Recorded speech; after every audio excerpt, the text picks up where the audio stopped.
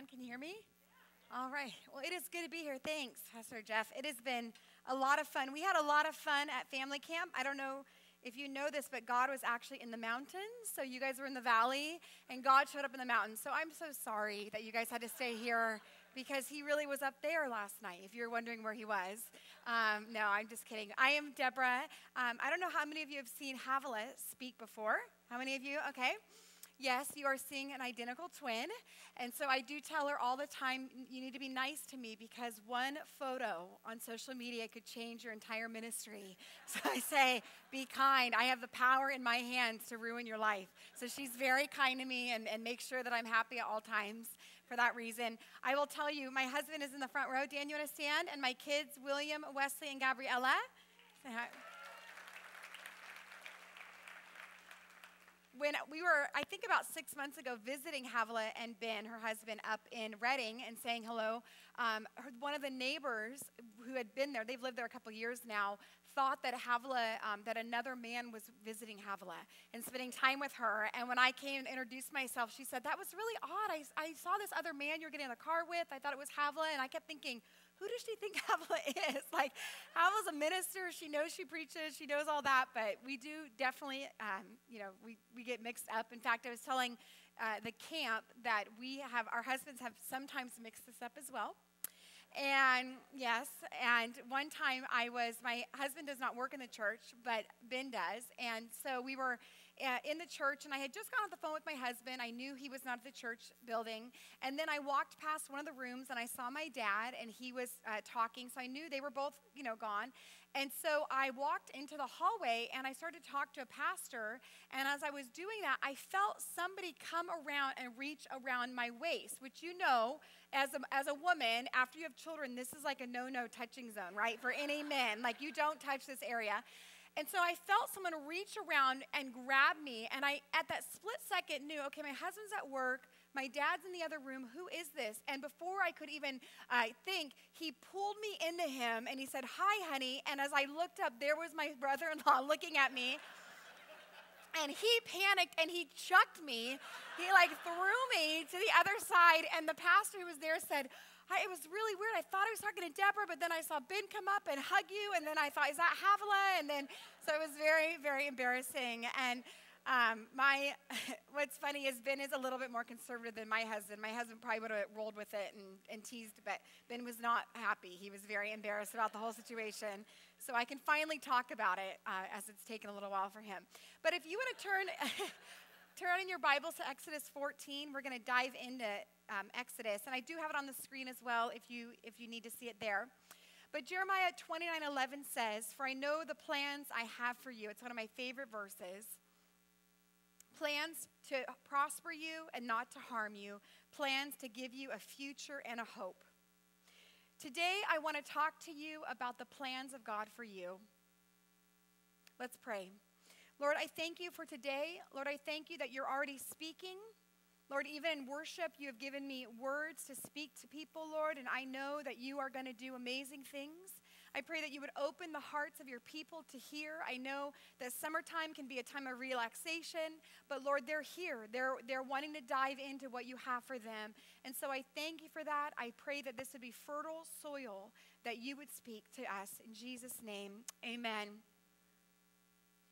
Today, I want to talk to you about trusting in the transition. How many of you love transition? Like you love new things and you love movement. How many love to move a house? You guys okay. My husband and I have moved 11 times in 12 years. So we do know how to move very, very well. We know how to break things. We know how to damage things. We know all of that. And I hate transition. I will be honest, I am not one of these. I like new things, but I don't like that period of time when you have to adjust to something new. About 14 years ago, I had said this up at camp, so if you weren't there, I'm sorry you've missed the story with it. You'll have to listen later. But about 14 years ago, I felt a call to go to England. And I had always felt a call, even since a child, to be and go to England. I had a fascination. I would write books or book reports about England. And so just as a child, if you have a heart for something, you never know what God has for you. But I always had a longing in a heart. And through a series of events, I was able to go to England. And what I didn't realize at the time in going to England is I thought that England was America just with accents, right? Like they were just like us. They just have accents. That's the only difference. And so I remember getting on a plane to go to England. I was joining a ministry there. I did not know a soul. I did not know anybody when I got to England. In fact, I walked off the plane and looked for somebody to say hi to me because I didn't know who they were. I got there. I moved into a new house with a bunch of people I did not know and just began to adjust to a new season. I was 25 years old. I was in England for the first time. And so being American, kind of the way we are, we just solve problems, right? Like if we have issues, we make phone calls, we figure it out. So I thought, you know what? They said, when you arrive, you're not going to need a car. Like most young people do not have cars in England. You're not going to need a car. And I said, great. They said, you can walk to the church and do your thing and walk back. Well, the first day I got there, I went to walk to the church, and it was a 45-minute walk there and a 45-minute walk home. And I thought, okay, this isn't going to work. We're Americans. We don't walk, right? Like we walk, we pay to walk in gyms, but we don't walk, right? So, and I thought, I'm going to lose weight. Like, I can't do that. So I thought, I've got to get a car. I've got to get a car because we have transportation. So I went online. I looked. I think it was even before, anything out there. They had no Craigslist. They had nothing that was familiar in transition that I would normally go to. I had no uncle to call to ask, what kind of car should I get? I didn't know anybody in the church. So I just went online and randomly looked for a car. So I found a car that was in my price range, and it was like a tiny little Mini. Now, the Minis you see on the road today are SUV size compared to the Mini that I had. My Mini fit literally on this platform right here. That's how big my little car was. So I decided I was going to go down, I was going to buy the car, and I was going to bring it home and have a car while I was in England. So I get on the train, get off at the right place, and I decide to go buy this car, to knock on the door. Well, what you don't know about me, and I have realized this as time has gone on, have you ever seen the movie Pure Luck, where your life just doesn't work out very well for you? That is my life. I did not know I had that problem. I thought everyone's life didn't work out very well. I thought you got a box of something new and it would come broken or with no instructions, or your car broke down at least 3 times a year. Like, I thought these things were very normal until I met Daniel and his life. Everything worked out for him. And I went, something's very unique about my life. So I want to give you a preference to the story as to what happened. So I knock on the door to this man's house, and I say, I'm here to buy your car. And he says, great, do you have insurance? And I said, well, no, I have to wait to buy the car. I'll buy insurance. Well, in England, the car is not insured. You are insured as a person. So he says, well, you can't test drive my car. You have no insurance. So I've now been on a train for 2 hours to pick up this car. I've got cash in my hand, and I can't buy the car. So I kind of sit there. I don't really know what to do at the moment. And he says, how about I'll test drive the car, and you can sit in the front, and I'll tell you how it drives. Well, I'm stuck, right? I'm in transition. I have no other option. So I say, that's a great idea. So I get in the car, he gets in, and he takes me around the roundabouts and drives, and he says, it's great, the brakes are great, everything's great. And I believe him, because that's all I can do at that moment. And so at the end, I said, great, I'll buy your car. So I should have known at that moment when we went to start the car again, and it didn't start, and it was dead, that I probably shouldn't have bought the car. But I just thought, this is my life. Like, this is very normal. So he got the jumper cables out, jumped the car. I got in the car, got on my way, went the wrong way around the roundabout, and off I went on my way with my new car. So this car became like the thorn in my flesh. This car, you could not tell. I don't know how many of you have had a bad car in your life.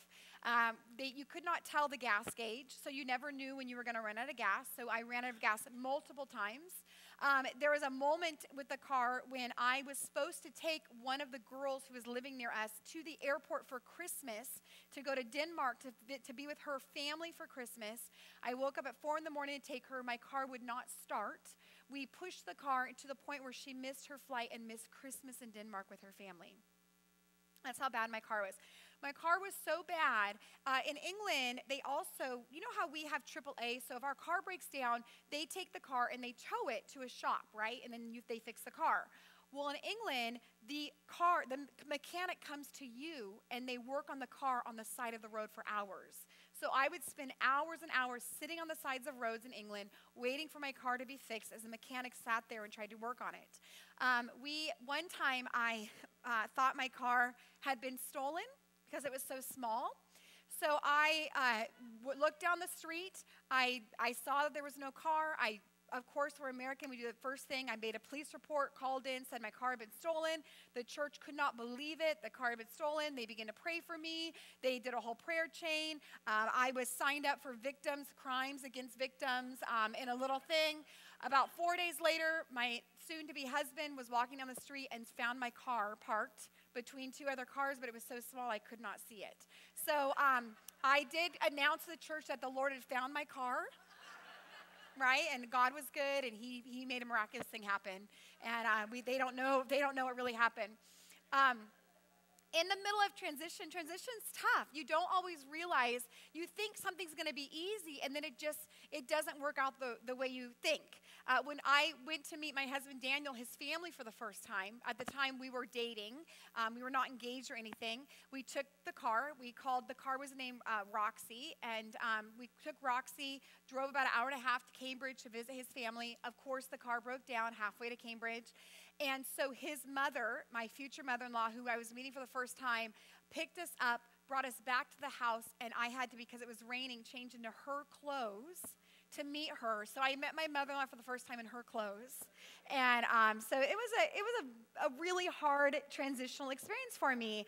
And what I didn't realize is sometimes in transition, we think it's going to be easy. Like we've mapped it out, it's going to be easy, and then things begin to hit us, and we're like, wow, it was really easy, and now it's really tough. It's really hard, and we don't like transition, and it was a really, really hard season for me.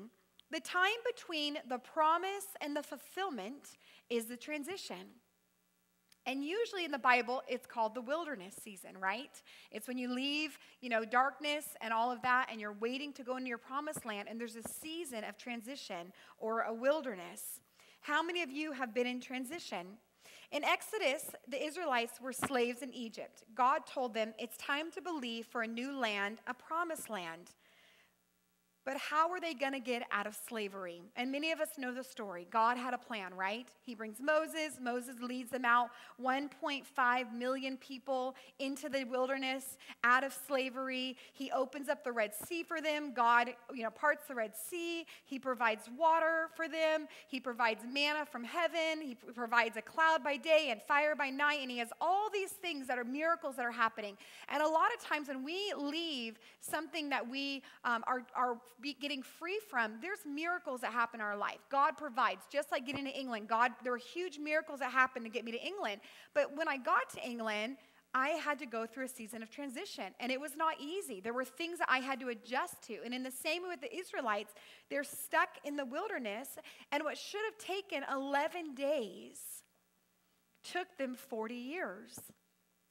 And my question to you is, what is taking you, that should be taking you 11 days in your life, is taking you 40 years to get into your promised land? Exodus 14:3 says, Pharaoh will say of the Israelites, they are wandering around in the land in confusion. The wilderness has boxed them in.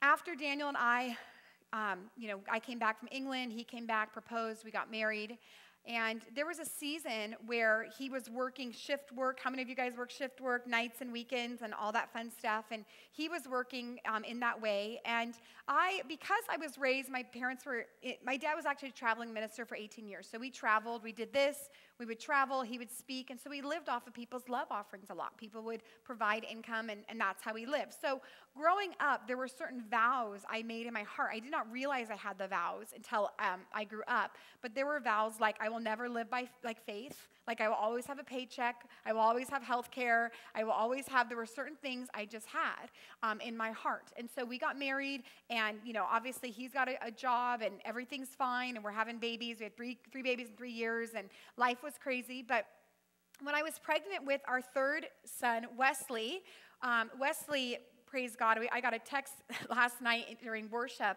a call from the manager of Barnes & Noble that he was lost and that someone had left him there. So I called my husband, and he had to go back and pick Wesley up at Barnes & Noble last night. I just want to throw my husband under the bus right now on that one. Anyways, so Wesley's been lost about 3 big times. In Disneyland once, Macy's, San Francisco downtown, and then now this. So he's the third born, guys. It comes with the territory. That's just who he is. So I'm pregnant with Wesley, and my husband comes to me, and he says, there's a man in the church who runs a car dealership, and he wants me to come work for him. And it's going to be awesome. And the thing is that it's 100% commission. Right? And all of a sudden, my warning lights come up. Like, 100%, what do you mean 100% commission? He's like, well, I have to sell, and if I sell cars, then I make money. If I don't, I don't. I am now 8 months pregnant with our third baby, and I look at him, and I am trying to stall him, right? So I say, well, can we just wait? Can we at least have health care until I'm done with my baby, having our baby, and then maybe, we'll pray about it. And inside I'm thinking he's going to forget about it, right? He's going to forget about it. He's going to become sane again, and he's going to think about a paycheck and providing for his family. Everything's going to be fine. So I, do have my baby or our baby, and I'm there in the hospital, and 2 days into the hospital, he walks in and he says, well, I've given my notice, 2 weeks. I'm going on full-time commission, right? And I'm sitting there with my baby and like, oh my goodness, dear Lord, help us. And so he says to me, I think the best thing that can happen is if I'm going to do this, I think it'd be good for us to move in with your parents, because if I don't make any money, then at least we have a place to live, right? I'm 33 years old. I have 3 children under 3, and he's like, we're going to move with your parents. So I'm like, okay. So we move with my parents, and how many of you have ever been in sales where it takes a little while to get going, right? Like, you don't just get a paycheck the first month. You have to sow seed, and then you begin to, fruit happens, but it takes some time. So months start to go by, and he's just starting to learn how to sell. And so it is bare bones. We literally have nothing. And so there was a point when I was really struggling. I didn't know what to do. I had a medical thing. I didn't have money to go to the doctor. I didn't have money. I had a doctor in our church who prescribed medication for me, but because I didn't have health insurance, it was like $250, and I didn't have that kind of money to even pay for the medication. So I was stuck like that. And then there was a system that we could do. I don't know if you've heard of it, WIC, where you can, mothers, infants, and kids, to get bread and milk and all that stuff. And so I thought, well, at least I'll get that, and God provide that for me so I don't have to pay for those supplies. And so I remember sitting in, I had my little infant. I was sick. I didn't have the money for the medication. I had all the kids packed in my car. And I remember sitting in the WIC parking lot, and this was 6 years ago. And I remember being mad at God. Like, God, why did you've left me in this wilderness? Like, I have been in transition. I've been waiting for your hand, to do and provide. I have been obedient to my husband. I've been obedient to what he wants to do. And yet I feel like my life doesn't look anything like I thought it was going to look. I served you all the days of my life. I've never fallen away. I've given, I've tithed, I've served in the church. And now I'm sitting in this car, barely having food to pay for our kids, whatever it was. No money for medication. I'm sitting here, and I just was mad. I was angry at the Lord, and I was frustrated. I remember thinking, Lord, what have you done? Like, you've left me in this wilderness. Like, yes, you have provided many, many times for me, but isn't it funny how quickly we forget? Like, how quickly we go right back into, God, you forgot about me. You don't remember me. And so I remember sitting in that car and feeling really, really overwhelmed. And I remember the Lord saying to me, Deborah, I've got to write your story. Your parents have their own faith walk, right? They've had to pray and see God move miraculously. But I have to write your story. And you're going to have to go through your own struggles and your own wilderness and your own seasons to believe me for the things to come. And you cannot live off your parents' faith. You can't live off your pastor's faith. You can't even live off the great books that you read of their faith. I have to create your own faith in what I have to do for you. And so I'm building your story. So I remember praying, and I went home to Daniel, and I said, honey, I was one of these where I'm a bit of a problem solver. I like to solve problems. So there was a long season when I would make decisions for us to do certain things, and he would go along with it because he was kind of new to the country and didn't really know. And so I'd kind of get us in trouble because I'd make quick decisions. And so I remember coming home to him and saying, honey, I'm going to trust you. Like, I've done all I can do. I have tried every angle I can to do it my way. I'm going to submit to you. I'm going to submit to what you feel like the Lord wants to happen in our life. And for the first time, I let go of the reins of control. And it really was the anxiety, the fear, the unbelief of trusting this man that he could lead us in what we need to do.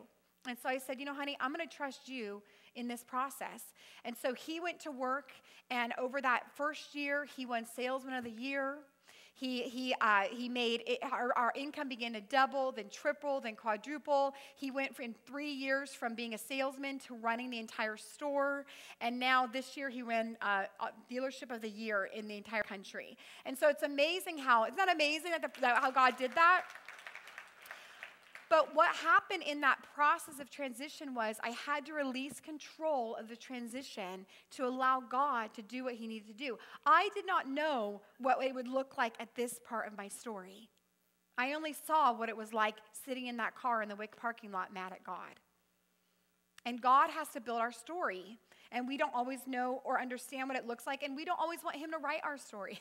Like, we feel like we're pretty good authors. Like, God, let me just give you this script. And if you could just follow this script and I'll edit through it, tell you what I want, and you just kind of sign the dotted lines, we're good to go. And God's like, nope, that's not how I want your story to be. I've got my own story for you. God is creating your story. Most of the time, our stories come in the valleys. They come in the wildernesses. We are not made for the mountaintops. Although I love the mountaintop experiences, the reality is most of our story is made in the wilderness. And a wilderness is a time of testing. Exodus 14:3, Pharaoh will say of the Israelites, they are wandering around in a land in confusion. The wilderness has boxed them in. In the Hebrews, get this, the definition for wandering, it actually is the word nude in the Hebrew, but it means to waver, to wander, to flee, to despair. How many of you felt despair in your wilderness? How many of you have wanted to run, right? Get me out of here. I'm done. I cashed in my parent card. I cashed in my adult card. I'm out. I'm done. It means to take pity. How many of you have ever felt sorry for yourself? Absolutely. Like, I went gold medal in feeling sorry for myself, right? But you know what the other meaning is? It means to skip for joy. Wandering in the Bible means to skip for joy. So you have a choice in how you want to wander. You can have pity. You can feel sorry for yourself. You can feel frustrated. You can feel despair. You can want to run. Or you can skip for joy. And you know what it reminds me of? It reminds me of when we were in this difficult time financially, trying to figure out our lives. My daughter was not one of these who would stand over me at night in bed and go, Mom, did you pay the rent? Right? She had no fear. She didn't go, Mom, when we get to the grocery store, do we have money for food? She was not thinking about it at all. And I think a lot of times the Lord wants us to react like that. We, as children, to say, you know what, Lord, I trust you, and I'm not going to worry. There's no fear in what you're going to do. You are a good father, and you do give good gifts to your children. So we have a choice. Are you going to believe what God has spoken over you? That's right. Amen. There's a faith of a child right there, guys. You know what? We gotta wipe off the history. Like when I began to believe God for my life and what he had for me, the reason I believed is because I had a childlike faith. And as we get older, I'll be 40 in a couple months. As we get older, we get really skeptical. It's like, oh, yeah, we've seen it all. We've done it all. Yeah. And we don't have that childlike faith to say, no, God, I'm going to believe in what you have for me. Listen, the setback was never meant to defeat you. It was meant to promote you. I'm going to say that again. The setback was never meant to defeat you. It was meant to promote you. And so when you look at your life and you look at maybe the transitions that you had, that God was about to promote you. He's about to do something new and fresh in your life that you can believe for. So what would I have told Deborah sitting in that car in the WIC parking lot now? Like, what would I have told her as she sat there wondering, God, are you going to leave me here, and feeling so really discouraged and feeling like God had abandoned? What would I have said to her? This is the first thing I would have told Deborah. Stop fantasizing about the past. We fantasize about what our life could have looked like. Our confidence in the goodness of God starts to be questioned, and we look at things God did in our lives in the past, and we begin to glorify them. Do you know that when you look at things in the past, you have rose-colored glasses on? Do you know that when we talk about the good old days and how awesome the good old days were, we don't really remember the struggle that we had in the middle of the good old days? It's like I have women, older women all the time say to me, oh my gosh, enjoy this time with your babies. Like, enjoy it. You will never get this again. And then I look at them and think, you sleep through the night, right?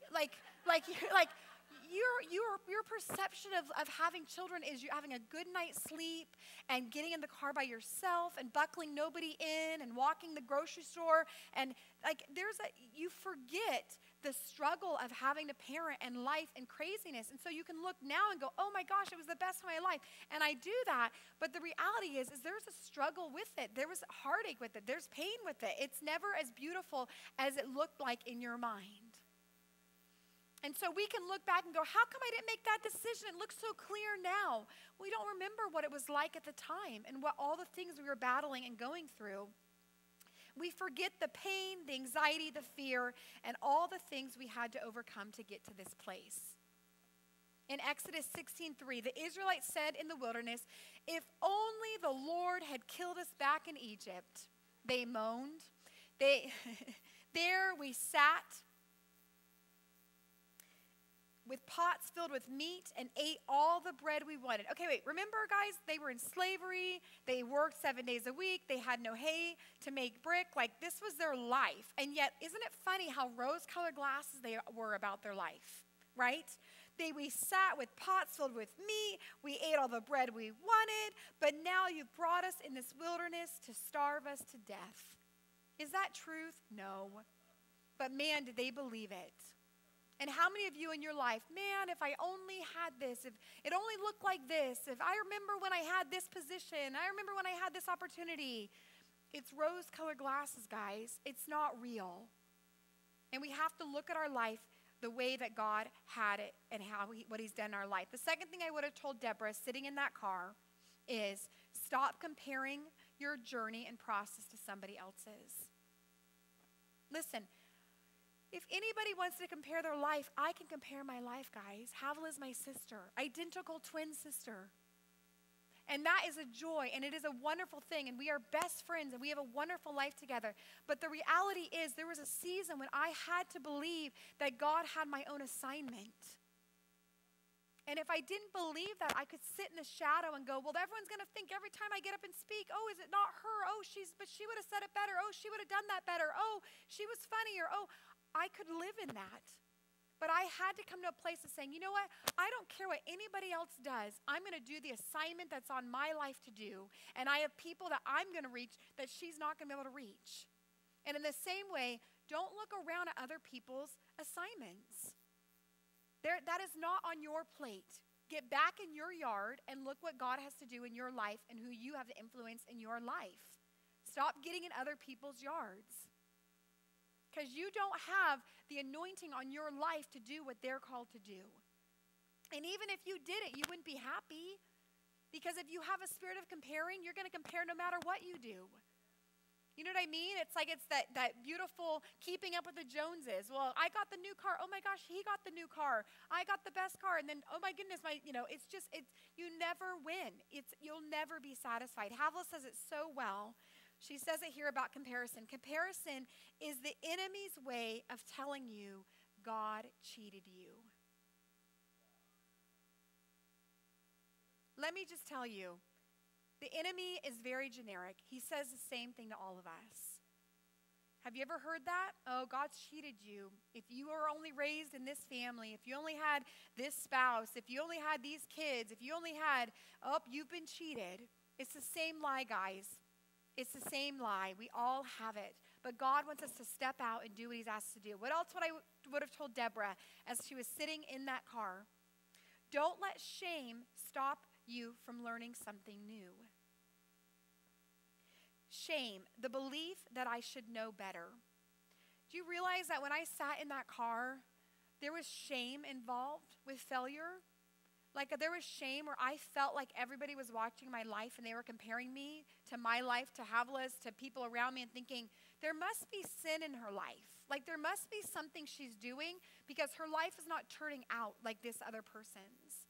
And so I would walk in shame. I remember coming to church and people thinking like, what's going on? Like, why is she, what's going on with her life? Like she was doing full-time ministry and now her husband's working full-time and she's home with the kids. And is she, is something wrong? And here I am in my wilderness season and I have shame. And it was not meant to be shame. Shame is for sin, guys. And we have shame. We put shame on ourselves, and it was never meant. Guilt and shame was for sin. When you're not in sin, if you make a choice and you head into a wilderness season, you're not in sin. God has put you and led you into that wilderness season. But a lot of times we begin to feel shame, and then we feel like we can't do anything new because we're kind of stuck in this place. The Israelites had to become different people to enter their promised land. And you have to become a different person. The Lord was building my story. I'm a different person than I was 6 years ago or 10 years ago. And you know what? When people say they're having a hard time financially, I can relate. My heart goes out to them. I understand. I don't judge them. I don't think, well, did you budget well? Did you pick the right job? I don't do any of that anymore. Did I used to in the past? Absolutely. I absolutely would. First is judgment. Well, what are you doing wrong? Are you tithing? But guys, listen, when you go through hardship, there's a compassion that comes over you and you go, you know what? Yeah, I get it. I don't know why you're in a wilderness season, but I'm here to hold hands with you and walk you through this process, and God's going to help you and provide for you in this season. And so whatever you're walking through, whatever wilderness you're in, you are becoming the person God wants you to be to reach the people on the other side, whatever that looks like. Sometimes our transition is public. Man, I wish it was private. I wish we could go into our room, have our transition, come out and be like, I'm a new person, everything's fine. But a lot of times, our transition season is public. People know about it, whether it's a divorce. Maybe it's a bankruptcy. Maybe your kid is a knucklehead and doing the wrong thing, and because of social media, everybody knows about it. Maybe your business failed. Maybe you had to move houses or sell your house, or you lost your home. Maybe you lost your job. Maybe you had a breakup. Maybe your transition is infertility. You're having a hard time having a baby. And that's public. People ask you, and it's an open thing. And it's awkward. It's an awkward transition to be in because you don't know what to say in the process. Maybe you're an empty nester now, and you don't know what that looks like, or how is that transition, and people see that, and it's a public transition that you're in. Listen, we are all in seasons of transition, and it makes us want to crawl in holes and not embrace the season. We want to hide from the transition. I was 34 years old. I had 3 children. I was living with my parents. This is not a dream life, guys. As much as you may think, it was not a dream. It's not fun waking up to your parents, having coffee in the morning with you and you going, I don't know if we have money to pay our bills today. It's a painful process. The problem is shame doesn't allow us to live wholeheartedly. We drag our feet in the process. We don't embrace the transition. We fight. 2 Timothy 2:15 says this, study and do your best to present yourself to God approved, a workman who has no reason to be ashamed, accurately handling and skillfully teaching the words of truth. Here's the other thing I would have told Deborah sitting in that car. People are waiting for you on the other side of your obedience. This is not just about you. Your transition is not just about you. Your transition is about your children and your children's children and your legacy and other people who are watching you from a distance and seeing how you respond to your life. And so remember, there are people waiting for you. And it is not just a private journey. And I would have said, Deborah, listen, had you known, I did not know that 3 years later I would be invited to be part of Jesus Culture, and I'd be one of the teaching pastors there, and there'd be a huge open door for me there. I did not know. I was sitting in a car thinking that it was the end of my life, thinking that I had failed God, thinking that it was just going to be the end of everything. And yet God knew what was coming, and he was waiting for my response and what it was supposed to look like. So how do we keep from being stuck in the transition, right? That they're in the wilderness 40 years instead of 11 days. How do we get stuck, right? As people, mentally, emotionally, we get stuck in these cycles. How do we not get stuck? Couple things I'm going to leave you with, and it's this. The first thing is get rooted in community. You need to be rooted in your community. If you're here in church, that's great. You need to get rooted in that. You cannot do it on your own. We are not our own island. And unfortunately, in this American culture, we think we can do it all on our own. I'm growing on my own. I'm researching on my own. I'm pastoring myself.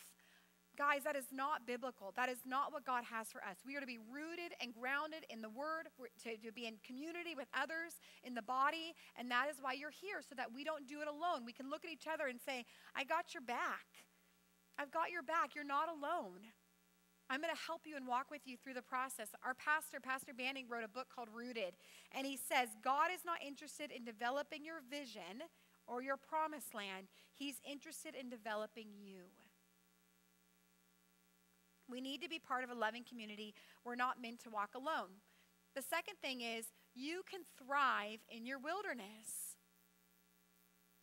It's funny when you garden. Is anybody here a gardener? You love to garden? Okay, a little bit. I don't have a garden yet. In fact, we are in a new house, and so we have no backyard. It's just dirt at the moment. It's weeds. But I have big desires of one day having a beautiful garden. And my grandpa was a gardener, and my mom. And what I have found, though, is that when you want a plant to grow, and you can confirm this, when you want something to grow, you have to put manure on the soil. Is that right? Right. So how many of you feel like there's been a little bit of manure on your soil? Right? Sometimes we have to go through the stinky stuff, the gross stuff, in order for us to flourish in the wilderness. So remember, if you have junk coming your way, whatever that is, just say, I'm growing. God, I'm growing. You are giving me manure. I'm growing in it. And don't tell people that they're the manure. Please don't say that. Many times I've looked at my husband and been like, you're my manure. You stink, but I'm growing. Thank you, sweetheart. I'm growing in the process.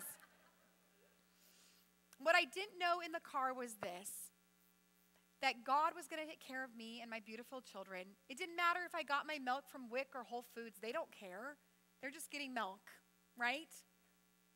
I didn't realize that it was going to build us a strong marriage, that he was actually getting to some deep roots in my own heart of trust and faith and obedience with my spouse. And I didn't realize at the time that he was building our story of trust with each other in a new season. And now you know what happens?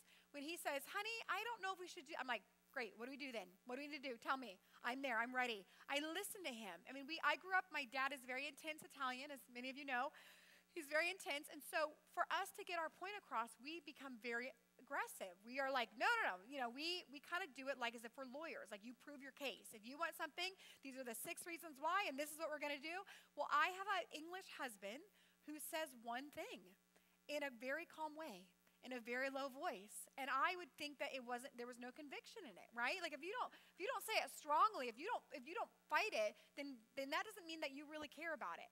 Well, what I've learned is that him being able to say it and state it in a normal voice, he still has conviction and he's still hearing God. So for some of you women in this room who your husbands might be a little bit more laid back or easygoing or a little bit less intense about things, they're still hearing God. And so submit to that. So I have found that he doesn't have to get strong with me for me now to go, okay, honey, what do you want to do? Let's do it. I'll obey. I don't care. And not obey like in a weird way, but in a way of saying, whatever, I know you hear God. He hears God. He knew what was happening, and I can trust him in that. What I didn't know in the car that God was going to take care of my needs, that my faith was not my parents' faith, it was my faith, and he was building my faith, and that I could lose everything. I had lost everything. We had lost our house through a series of events with the market. We had our cars repossessed. We had lost everything 8 years ago.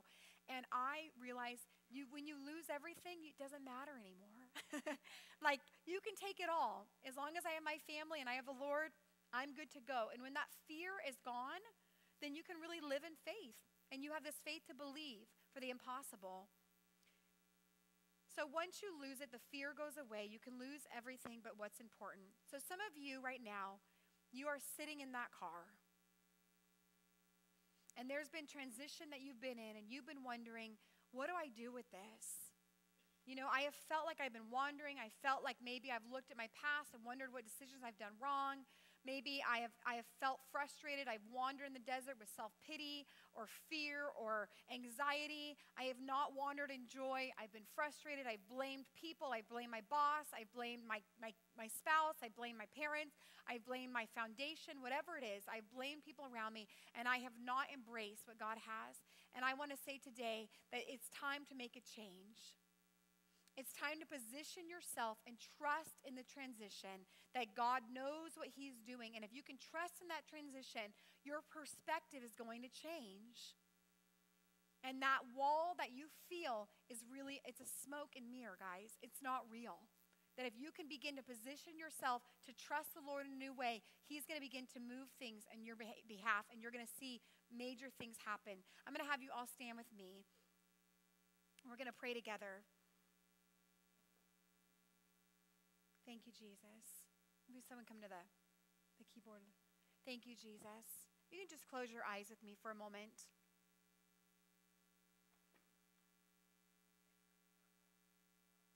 Lord, I thank you, God, that we can trust you in whatever season that we're in. That, Lord, we don't have to worry or fear that you're going to make it all okay, God. It may not look the way we want it to look, but that's okay, Lord. You're going to do it. And I'm going to ask if there's anyone in this room, as I was talking and going through just the transition in my own life of some of the things that I've had to go through, if there's anyone in this room has felt that way, has felt like they're in transition, I just raise your hand. If you have felt like you're in transition and you don't fully know why things have happened the way they have, I believe the Lord wants to speak to you today. And he wants to put a word of hope in your heart, that he knows what you're going through, and that you can trust him in the process. I'm going to ask if there's anyone in this room who felt like that they have fantasized of the past, that they have felt like if they would have made a different decision, or if they would have done something differently, then their life would have looked different. If that's you, just raise your hand. You can raise it and put it back down. Okay, there's a lot of you in this room. How many of you have compared your journey to somebody else's? Just raise your hand and put it down. If you have compared your journey to somebody else's and it has tripped you up and it has caused you to feel like you are either second best or you were second choice or you didn't get what you needed. How many of you have felt that you have had shame in your journey? Has anybody in this room felt like you've had shame in your journey? Lots of you in this room. It's amazing what the enemy does to us. He silences us.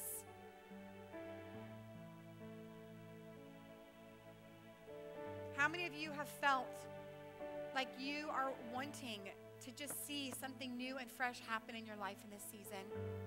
I'm going to ask all of you who raised your hand and all those to just lift your hands up. We're going to pray together. I want you to repeat after me. Jesus, would you help me to trust you in the transition, to believe that your ways are good, that you've not forgotten about me, that I am not second best, that I am not forgotten, that I am not overlooked. I come against shame and fear and anxiety and fantasy of what I thought it would be. But I trust you that the end is going to be better than the beginning, and that you have good things for me. In Jesus' name, amen. Let's give the Lord a hand.